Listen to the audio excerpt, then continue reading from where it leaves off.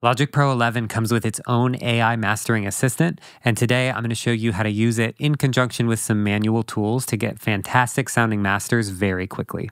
Let's get to it. One note about this is you do need to have an M series chip in your Apple computer, otherwise Mastering Assistant will not be supported. So if you'd like to see a tutorial about mastering without the Mastering Assistant, I've got that right up here. Don't you worry. Otherwise, you should be good to go with the tools you have. To load the Mastering Assistant, all you do is click right here for mastering, and it is going to go ahead and analyze your project and get a starting point. This usually takes like 10 to 30 seconds, and so it's just enough time for me to tell you about my coaching service. If you would like to study Logic and level up your skills in a one-on-one session, that's a service that I offer. Check the description down below, and there's all the information you need to know about it. Okay, once it's done, you'll now have a mastering plugin on your stereo out, and if you click that, you will see everything it came up with from analyzing your song. And right off the bat, it's going to be just way better just by hitting that button. If at any point along the way you want to bypass and hear the difference, click this loudness compensation button, and then you can toggle the bypass. What this is going to do is bypass the inevitable volume boost that happens when you master, so you can hear a fair comparison on what the mastering assistant's actually doing aside from noise. So go ahead and do that, and we can toggle back and forth between it.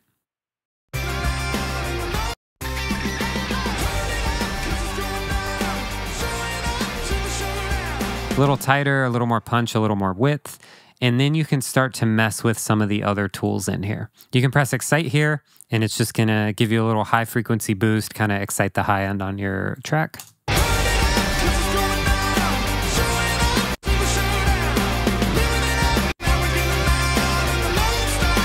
I like that a lot. It's very subtle, but it definitely helps. You can control the overall width and spread of your track right here. So that's going to be how wide or narrow it sounds. So that's very mono. Very stereo. I'd just push it a tiny little bit until you get a nice improvement in the overall spatial feeling of your song. You don't want to go too far with it because then you get weird stuff happening. Over here on the left side, you'll see a few controls here. You have an auto EQ that it auto-generated based on the analysis of your track. So that's huge and saves a ton of time. Just gently balances everything out. This auto EQ slider will control how much of that EQ curve that it auto-generated, how much of that is being applied to your track. So 100% is like you just one for one, what you see there is what you're getting. If you pull it down, it's going to be overall less of that corrective EQ. So if you want it to feel smoother or you don't quite like what it did, you can pull that down. Or if you really like what it did, you can push it up and add a little more. And there's no right or wrong answer here. Just use your ear and listen to your track and figure out, does that sound better or worse when I do that?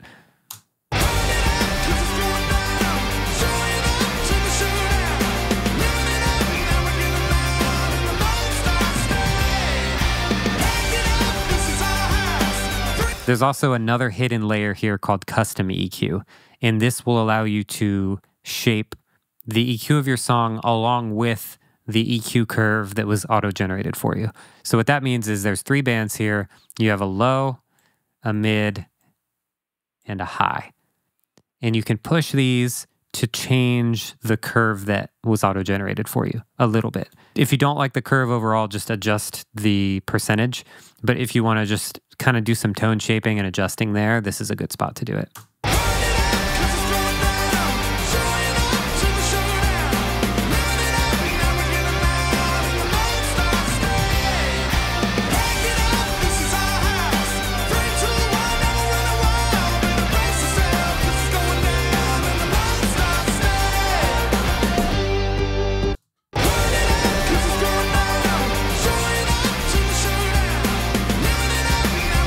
Here's without custom EQ. Here's with it.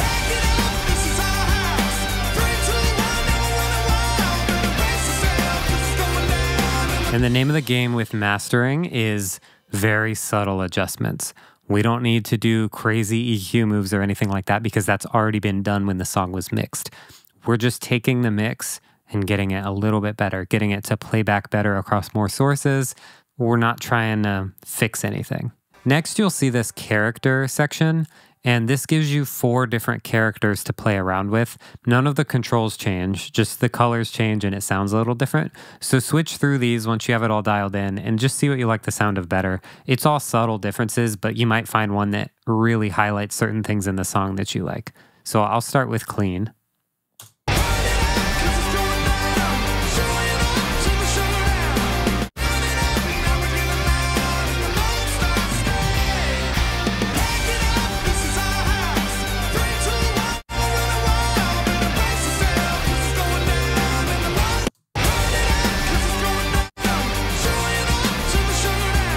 I think I like punch for this. They all sound good, but there are like little differences throughout. So whatever strikes your fancy there. The last thing you're going to want to look at within the mastering assistant is the loudness knob, the LUFS, and the LU range.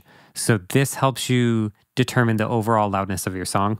So a great way to do this is just to hit start, play the loudest portion of your song, and then you'll see these 3 meters here start to tell you how loud it is in loudness. And then you can push more or less loudness if you want to get more of that.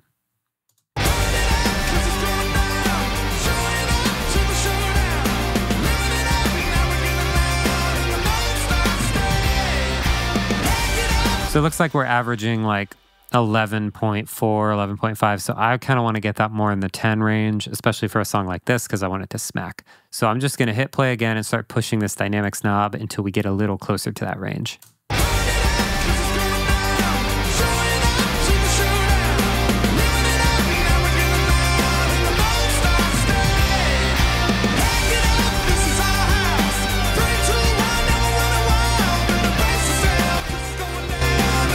All right, although this plugin's really good, there's still a couple of things I'd recommend you add to your stereo bus just to take it to the next level.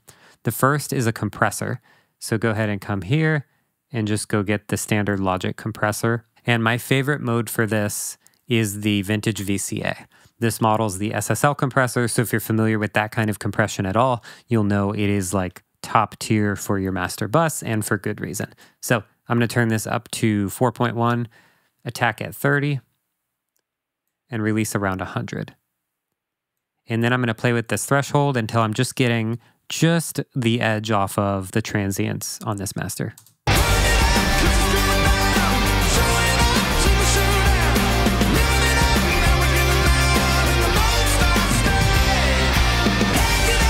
Because without it,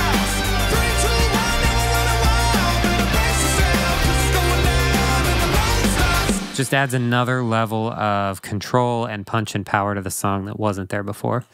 And finally, I've been loving using this lately, but it's the tube EQ, the vintage tube EQ. So there's basically a few areas to focus on here. You have the low section, the high section, and then your mid section. So this is how to get just really quick tonal shaping done. And I'm actually going to turn off my mastering assistant real quick while I do this. So first thing I like to do is mess with the combination of these 3 knobs to just get an improved low end sound. There's not a right or wrong answer here. Just be really subtle and mess with the 3 controls until you get a nice improvement.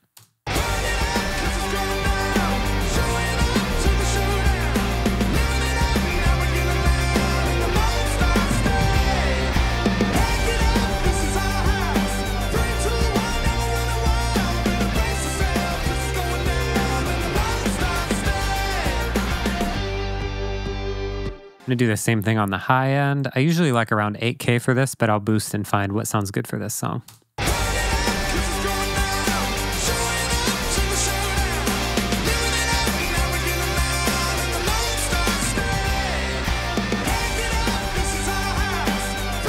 Finally, I'm going to go through these 3 controls real quick and see if there's any places I want to make more adjustments. There's a low peak, there's a dip, and there's a high peak. So these are just small booster cuts in the mid-range. Basically just turn it up, change the frequency, and if you find one that you like, leave it there and turn it way back down, just so it's like a little bit of adjustment.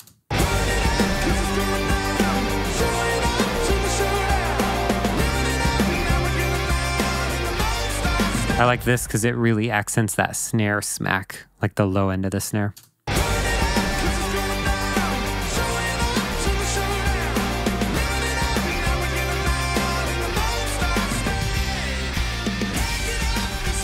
Doing the mid dip, same thing.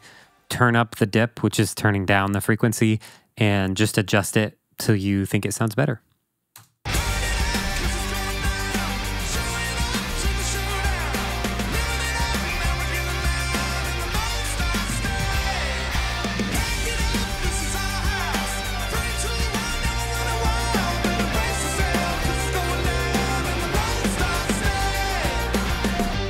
Same thing with the high peak, just like we did for the lows.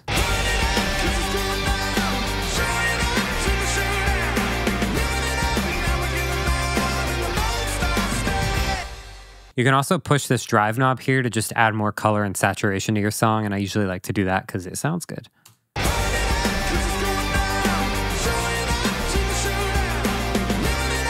Next, I'm going to bypass the whole plugin and adjust the output volume to make sure we are where we started.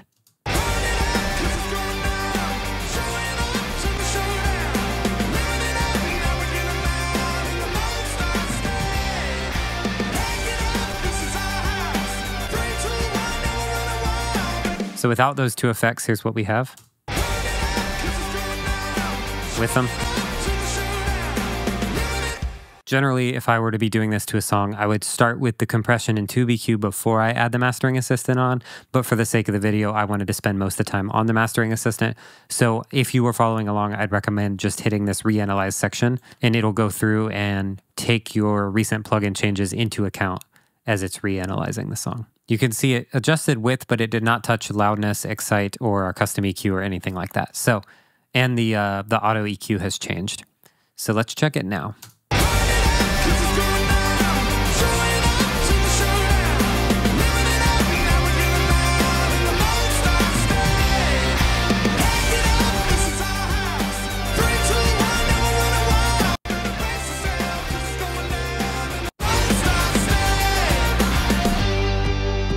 And there you go.